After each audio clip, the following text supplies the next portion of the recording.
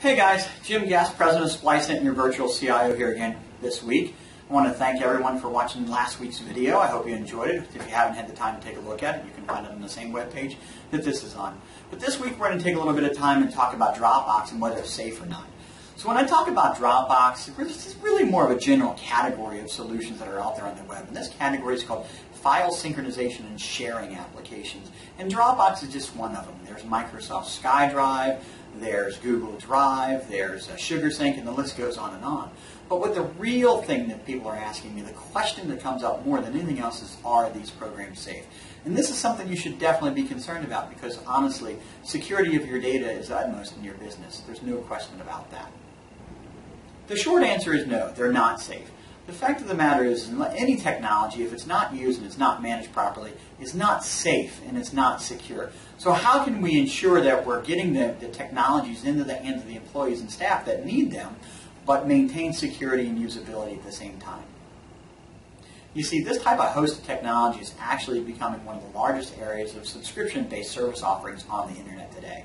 And just like any other service offering on the internet, it's definitely open for attackers and hackers, people that are trying to get to your data for whatever reason that might be. I mean, we all know the old scenario. We're at work, we want to go home, we've got stuff to do with the kids, we want to get out on a date or whatever it might be, and we're working on a document and we need access to it from home. So what do? We throw it up to our Dropbox account, we sync it up there, and then we go home and it's synchronized down there so we can work on it later on tonight. We work on it, we send it back to put it back in our sync folder, and it goes right back up to the office so it's ready for us there in the morning. But do you realize that that sync folder that you've used is accessible to anybody on your home computer? Your friends, your kids, your kids' friends. You know, I'm not worried so much about our friends and our kids' friends tampering with the data or getting to it and distributing it to somebody. I'm more worried in that situation about them accessing it, potentially deleting it, and not really knowing it. And then just like any other piece of data, if it's not on your network server, it may not be recoverable. Some cases it's not possible to get it back at all. And then there's that other scenario that let's suppose we find another job, or let's suppose we're let go. How do we get the information from that employee that has left for whatever reason and ensure that they don't have access to the information in the future? We've been in situations where some of our employees, some of the employees that are our customers, have been synchronizing data to a Dropbox folder, and the employer didn't know until 6-9 months later when somebody used that computer for some reason and found Dropbox on it, and an investigation, that information was still synchronizing back to their Dropbox account on their home computer for that entire length of time. It's kind of a scary scenario when you think about it. So what do? Well, we could take the atomic option and we can say nobody in the company is allowed to use these types of solutions and block it at the firewall. We've done it in some cases. Do we really want to hinder the productivity of our employees and our staff, and even for ourselves for that matter, as owners? These tools are super productive. The ability to actually get to your data from a notebook, from a tablet when you're in quarter at a customer's office, or on your iPhone when you're driving down the road, pull over, of course. There's lots of laws against that. But the ability to actually get to all this information from wherever you're at is invaluable. Do we really want to block it and not let our employees have that? I don't think that's a good option here. So what would be a better option? Well, I think a better option would be to have a solution in place that would give them the ability to be productive, tap into these new technologies, get the information across all their screens and wherever they need it, but as a business, be able to manage that, secure it, and keep that data safe. So, we've rolled out with a solution called File Protect, and I'm not going to sit here and give you a sales job on the SpliceNet File Protect. We're going to have a webinar down the road on this.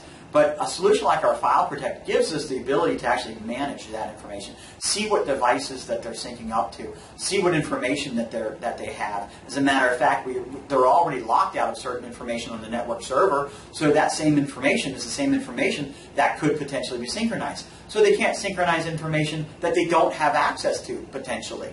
And then, should something happen, let's suppose we want to pull back the rights for that, we have the ability with a solution like this to actually cut off that device so that they can't get it on this device any longer, and then extract that data back at the same time, pulling it back and making it so that that data no longer exists on the devices that they've been using.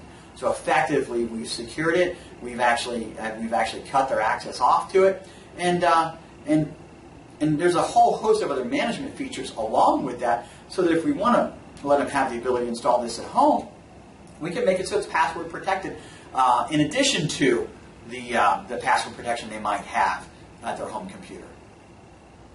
So to summarize some of the problems with Dropbox and Google Drive and applications like this, we don't have much company control over it. We don't have much control over whether or not they can get the account, whether they can use the account, and if we don't even know necessarily that our employees are doing it, and that's a bad thing. So we don't know where our data's at. Many of us, especially in our law firms that we support, have ethical responsibilities to know where the data's at and keep it safe. So what do? We look at different solutions. We come up with acceptable use policies for our employees and let them know what they can and can't do. We can restrict things at the firewall for different users. But more importantly, I think it's just very important to be vigilant today about what we're using and how we're syncing our files. Dropbox, Google Drive, SugarSync and SkyDrive, are these applications safe? Well, yeah, they're safe. I'm sure the data there is secure, and it's a question of what you consider to be secure. I would suggest talking to us about it, not just taking it on your own and deciding I'm just going to start using this without consulting anybody. But I think if you want to take it a step further, I think you should look at a solution like our file sync. Give us a chance to talk to you about it. If you want to, shoot me an email at jgast@splice.net. And I hope you enjoyed the video. I hope it was educational. We'll talk to you again next week. Take care.